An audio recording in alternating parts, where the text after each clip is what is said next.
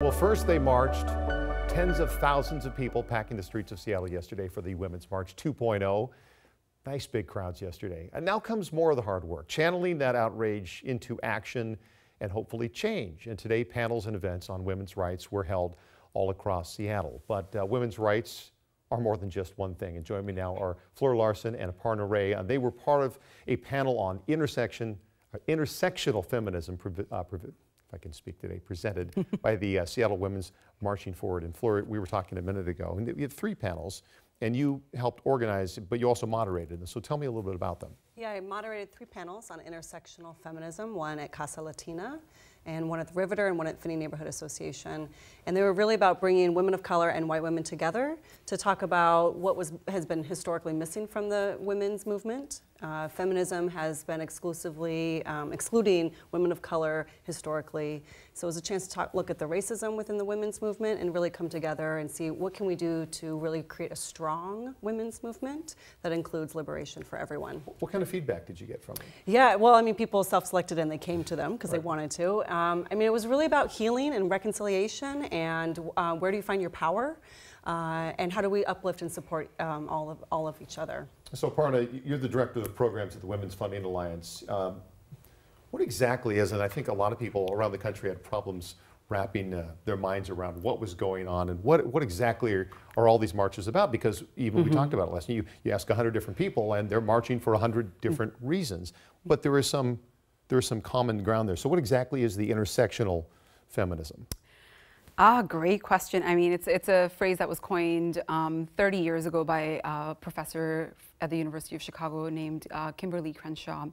And intersectionalism is basically identifying that we live at the really messy and complex intersection of not only our gender, but also our race and ethnicity, ability, disability, immigration status, right? And so what Fleur was saying earlier about the women's movement being a lot about white women's issues, this whole intersectional feminism lens is saying, hey, there's so much more to gender, that there are layers of oppression. Sure. And how can we be really inclusive as we move forward? And what are you finding with that? I mean, even from last year to this year, do you feel as though there has been movement in the right direction?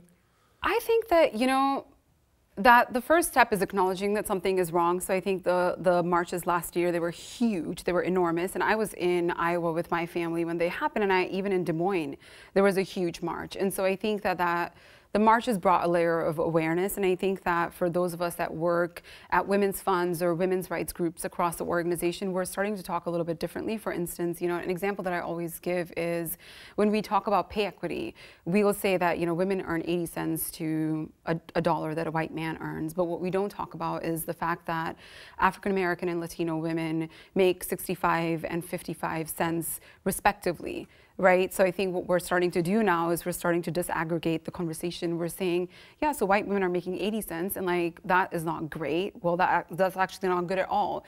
But here's somebody that's making 55 cents to the dollar, and we should be really ashamed and build solutions together. So we started out last year making a statement, and it sounds like we're still branching out those conversations a little bit to kind of narrow it down.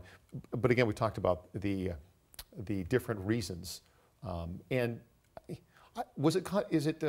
can I put this? Is it confusing for you guys when you're organizing something like this? Or do you have a tough time explaining to the people who want to march why everybody's marching? Or is it kind of, you know, come one, come all? Well, everybody is not marching. Well, so not everybody, this is true. So today was focused on the day of action. It was really about, you know, marching is great. It makes a statement. People get hope and excitement from being in a large group of people, but also we need to move into action. So today there were hubs all over the city with workshops, trainings. How can we really channel this energy and this like momentum into action, looking at policies, looking at procedures, looking at relationships on the personal and the professional level.